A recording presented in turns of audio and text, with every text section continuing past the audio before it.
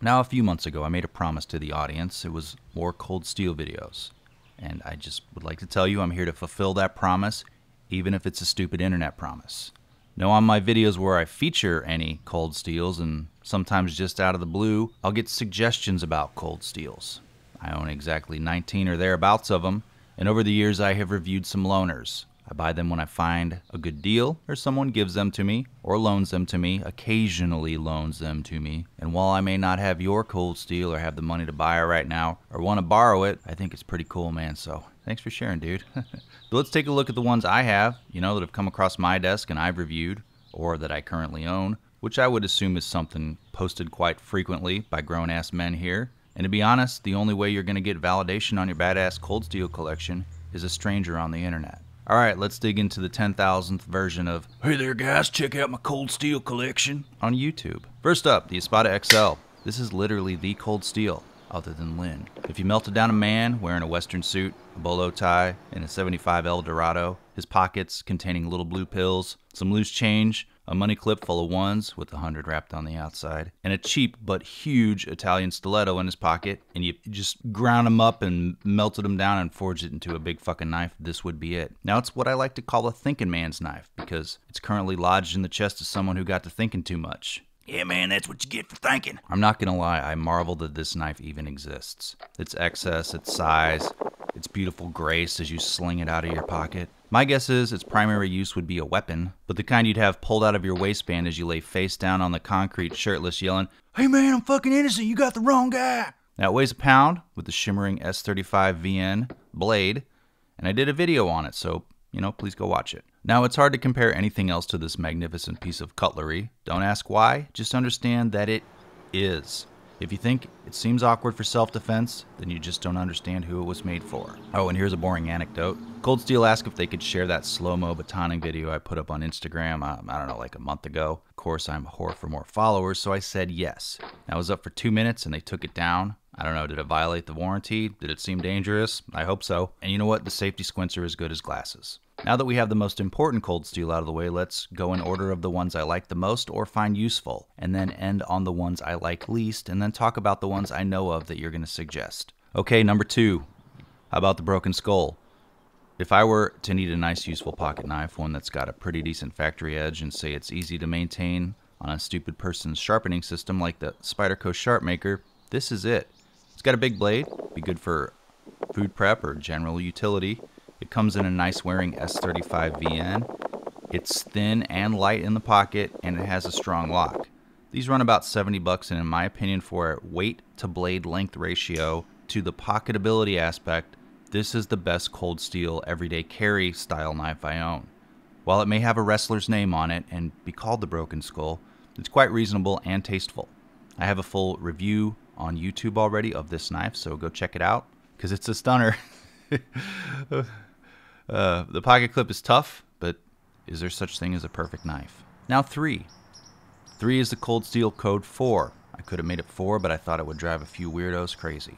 The handle was a bit slick, but I have been described as a little too slick too.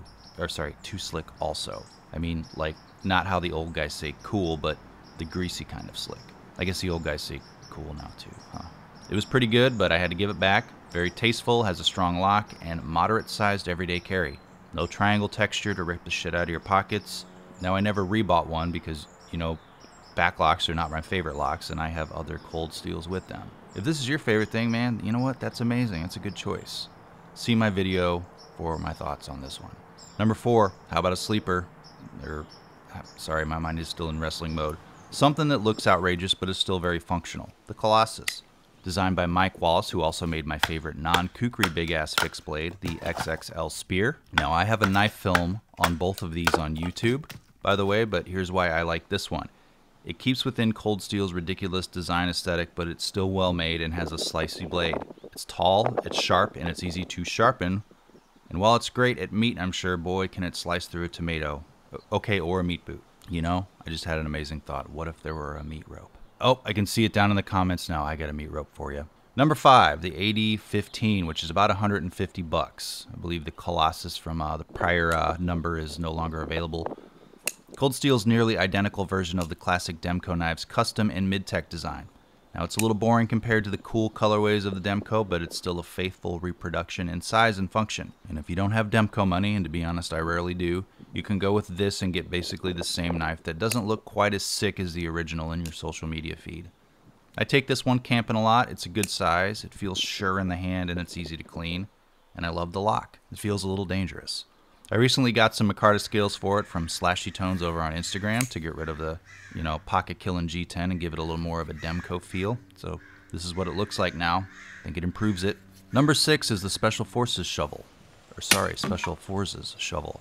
It has a sharpened edge, so it counts as a knife. It's a great, cheap, compact one. It's good for car camping and gardening. You can chop, you can dig. It works almost as well as a full-length shovel, but it gives the added benefit of back problems. You can chop, you can dig, you can even throw it. The handle's cheap and replaceable, and the steel on the shovel is pretty durable. 10 out of 10, would buy again. I just put a shovel film out about this, so go check it. Number 7, the SRK. I think it's like survival rescue knife. I don't remember. Someone correct me, please. If you need a cheap-ass well-made fixed blade for your shirtless yelling at the kids' camping adventures at the KOA, I got your knife, dude. You wear it on the belt and ain't no one asking you to borrow salt. But you're sure as hell gonna ask to borrow a Coors, am I right? At about 30 bucks, it's hard to find a mid-sized fixed blade that is as good as a general purpose outdoor knife as this one. Baton it through logs if you choose, and it'll do just fine. Cut rope, cut twine, make booby traps. Just be on your no trespassing signs. Yep, you can put those up at the campground so it feels just like Missouri. Sorry, the part of Missouri where you live, not the part an hour away where you're camping. The sheath it comes with has flexible mounting options and is pretty durable. That rubberized handle is great in the hand or in gloves, and the carbon steel blade is easy to sharpen. And just remember, these are my rankings, and a lot of the mid-grade ones aren't bad. It just doesn't meet my needs as some of the higher ranking ones. You may rank them differently. Now number 8's the Tuff Lite. If it's your favorite cold steel, you know what, dude, that's pretty cool. For me, if I'm carrying a small knife, it's usually a traditional. This is a great little capable, cheap, strong EDC knife. That sentence just used all of my adjectives that I use for knife reviews, so sorry. I heard there's a smaller version of this that sucks, and it's called the Tuff Lite Mini. At least I remember one person on the internet telling me it was terrible, so let's treat that as a fact.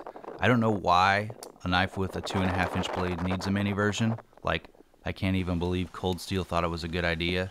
2 inches versus 2. Hey Lynn, are you sure we should make a knife this small? What if someone calls us a bunch of cucks?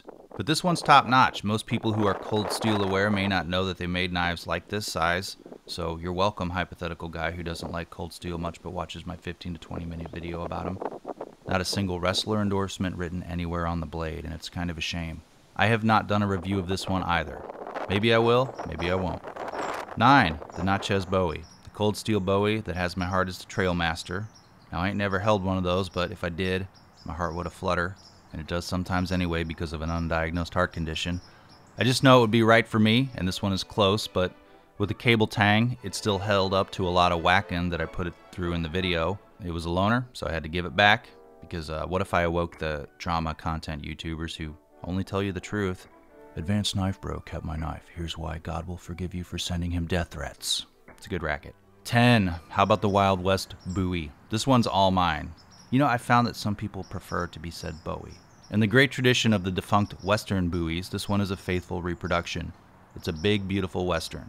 From the brass crossguard to the brass screws, you got the brass lanyard hole. This knife is just a good-looking classic pattern with the perfect amount of brass. I don't know what the fuck practical uses are for knives this size, but I stopped trying to rationalize it years ago. When you realize that there is no real good reason why knives this big exist, you're going to be a lot happier. You won't sound like a fucking moron trying to explain, well, actually, in a forum post or a social media comment. Man, if you knew anything about self-defense, oh, I'd get so mad. Its carbon steel blade was surprisingly easy to touch up on the sharp maker, which must have been a good factory edge. The sheath is also pretty excellent. It's the kind I like, the dangly ones. It's a shame the brass crossguard rattles after some of the pounding I put it through, but nothing's perfect, other than Lynn Thompson. Is this 11? The Frenzy. It's a pointy knife. I don't find this knife practical to carry much, but it looks cool and is fun to hold. Is it for self-defense? Sure, whatever you think, bud. The handle is long and comfortable. It's not safe to close with one hand, but god damn it, I did it anyway and cut myself like a man would. Sometimes you gotta learn things a whole bunch. See my review from 2017? Jesus, I've been doing this way too long. It was back when Cold Steel used XHP steel. 12, the Bush Ranger. This is another Mike Wallace joint. The handle's nice and comfortable, and it's a good size. And the sculpted G10 handle is a bit bulbous in the pocket, but it feels sure in the hand. I'm more of a Broken Skull or 80-15 guy. Broken Skull, of course, is a lighter, thinner carry, and the 80-15 is useful and fidgetable. Remember, like I said, I'm not a backlock guy. I only tolerate them on some knives like traditionals or Cold Steels, and a few Spydercos. I haven't done a review of this one yet. How about the TI Lite, the TI Lite? This is the aluminum handled one with S35 VN, the 6-incher, the biggin. It's the one of the TI Lite series to get. On Cold Steel's site, they have different categories on purposes of knives. Everyday carry, hunting, outdoors, tactical. Now, I guess you can't say for self-defense anymore, so tactical is a go-to term. To me, it means like everything and nothing. What I do know is tactical is the least useful category overall. Things that aren't super pocketable, stuff you can't show your friends to at the office, knives that show up in blurry Polaroid crime scene photos. Someone stole it off you. You showed some sketchy dude your Cold Steel collection and he broke into your garage when you were away. A knife that if someone sees you holding or playing with, it's like, oh, there's something seriously wrong with this person. Let me call the authorities. The knife is so well made though, and I paid about 35 bucks for it, which is an insane deal. And I mean that, yes, it's a deal only someone insane like me can appreciate. For example, I only paid $100 for this Iron Maiden. Isn't it marvelous? Now, there's nothing really disappointing about this knife. If you are curious and have the money to buy a knife you'll rarely ever use to cut things other than yourselves, go for it. 14, the all-terrain chopper. It's a big-ass machete. It comes with a sling. You can throw it over your back like a champ. You can split wood with it if you choose. I mean, you can use an axe or a maul, and those are always better for that. But it really takes the fun out of it when you use the correct tool for the job. Plus, it gives the, you're using it wrong, guys, a chance to get the blood pressure going. I did a review of this that featured Steel Reserve, so go watch it. Now, 14.5. So when I wrote and recorded the voiceover, I had forgotten I owned this at some point, so I had to go back and add this one in a half-assed way. And I, wouldn't want the completists who celebrate the entire advanced knife bro cringe content to think I left it out. Like the all-terrain chopper, this kukri-shaped blade is just a machete, a sharpened piece of metal. And Cold Steel actually makes an authentic-ish one. So, yeah, wouldn't buy this again. It's only about 20 bucks, though. Probably like 30 now. Now, one more of the decent knives before we get to the ones I didn't like. The Finn Wolf, I assume. At one point, this had a nice, decent, unblemished Scandinavian grind on it. By the time it got to me, it was beat up. Now, I haven't reviewed this knife, and I probably never will. It's cheap and functional and not too bad looking. However, I'm at a place personally in knife collecting that FRN or GFN or GFY or Grivery is whatever you call this stuff. It doesn't really do much for me anymore. It's kind of a cheap, basic material. Now, when you have held a lot of knives, like, you start to form stupid opinions like this. The steel is cheap too, but not too bad. It's a good knife for a toolbox or a work knife. Absolutely nothing wrong with it, but I have much nicer or cooler knives. Sorry, I just said cooler knives. Do I understand the word anymore? Okay, let's get to the sucky ones. Some of them aren't bad, but just never anything I would buy, or maybe would buy it and regret it, like the Holdout. This knife has been modded as a clip point by someone in the past. Don't know why, but they may have been on the brown liquor. Did they snap off the tip prying? I don't know. It's long in the pocket. I did a video on it a while back that has a little Dawn of Man Space Odyssey spoof that may actually run a few minutes too long, but boy, do we have fun around here making our knife videos. 17. Now the Luzon. The Luzon, the Loser, the Luzon, Luzon. If this knife did a few things better, I would probably like it more. The handle is made from an FRN or a plastic, as is the clip. You're going to have to be a little forgiving of me because it may be a different type of high impact plastic. Is the plastic thinner here? I don't know. It feels a little more hollow though than say a similar handled Finn Wolf or the Spartan. Lock stick on this one is a whole other level, almost like the backup lock doesn't even need to be there. The blade's sharp, and I don't know. It's one of the tactical use knives, probably. A well-executed knife this size is the TI Lite, the 6-incher, or the Frenzy. It kind of feels like a toy with a recall on it, so I wouldn't let your kids play with it. 18, the Spartan. The knife is ridiculous. Maybe it's the FRN handle, maybe it's too much recurve, but it just doesn't work for me. I think the recurve on it, though, made me rank at 18 instead of 17, even though the Luzon feels cheaper. Pete gave me this years ago, and I guess it will stay with me probably till the end of time, until the kids throw it in the trash after I've died. It'll be a good candidate for a giveaway, I'm sure. There's a review of this somewhere on YouTube for me, and also from Pete. The video that I did is a gift that keeps on giving. I made some jokes about it being kukri-ish, and Cold Steel's product page and Blade HQ mentioned the word kukri in the description. Lol, it's actually a Copus style. It's great though, I get it. It's much easier to tell a guy like me I'm wrong than telling Cold Steel, because, you know, they'd kill you. Actually, the kukri is inspired by a Copus. Now here are the relevant links, and I've done a lot of research on this. 19, the Voyager. Is this the medium? I don't know. I don't know if they make it anymore. It's down the list because I hate partially serrated knives, and I'm petty. I like the full serrated sometimes for crude cardboard or rope, and I do have a full serrated on my Leatherman Wave, so I'm good. The handle has fun windmill icons on it that I think I've seen on the jackets of some nice gentlemen from motorcycle clubs. This might be VG1 steel. Don't know. It doesn't say on the side. I don't fully hate this knife, but it's just ugly and plastic, and the windmills are not my thing. Oh, so I guess you're a sheep, huh? Well, for your information, it was also used during the Crusades. Doesn't help, dude. No review on YouTube, and probably won't be. The worst of the Cold Steels that I own is the Kudu. The Kudu. This is Cold Steel's plastic, or I mean, Zyx handled version of the classic South African Okapi style ring knife that I often still get comments about. It's not even worth talking about. For years, I've had people asking me to review this turd, seeing as how I reviewed the Okapi. This knife is about 3 times as hard to flick open as that one, and it feels extremely unsafe to close, and that one wasn't really easy to open or close either. You know the feeling when you're applying too much pressure to a knife and you're afraid your fingers may slip or part of the knife may break, and it feels extremely like you're just gonna lob a finger off? Well, that's what you get when you close this knife. I don't love the Okapi much, but that turd is better than this turd. It might be possible mine's a fluke, but I don't like this knife or the design enough to spend the $12 to find out if I'm wrong. And this one is a bad QC'd model. Alright, let's go through a few things and end this fucker. I also have the Gang Axe. I bought it a few years ago from Knife Center and still haven't used it. This axe is popular for throwing, and I'm sure it's awesome, and maybe one day I'll get to it, but not today, devil. Okay? I think I read it was used in The Walking Dead. It was Rick's axe for a while.